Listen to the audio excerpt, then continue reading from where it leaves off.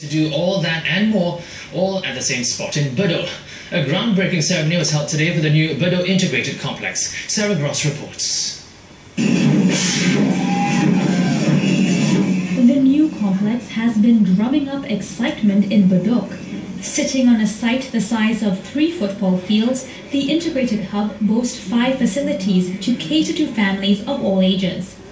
A revamped community club will offer music, cooking and arts activities, while a sports centre will feature 5 swimming pools as well as tennis courts and fitness studios. There will also be a public library and a polyclinic. While these 4 facilities will be relocated into the complex, a new elder care centre will be specially built.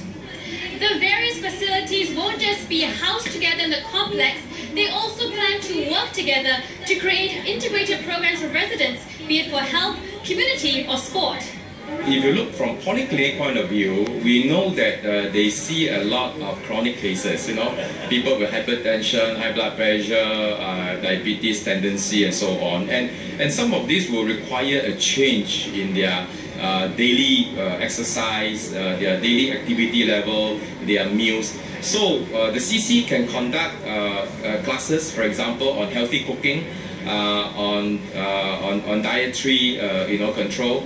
The sports facilities can organize program, maybe water aerobics, maybe water cycling, to get some of our people to be more active. Plans for the complex were first announced in 2011 as part of HDB's Remaking Our Heartland plans for the East Coast area. Since then, residents have been encouraged to share their ideas for the new building. And one thing was clear: a single location for family activities was preferred. When we want to go for swimming and all those things, we had to take a feeder bus down.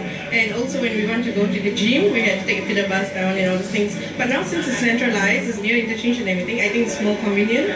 Being in one of the oldest town, I think it really bring a facelift, a new facelift to our area. I think that really a good boost to everyone. The complex is expected to benefit about 250,000 East Coast residents.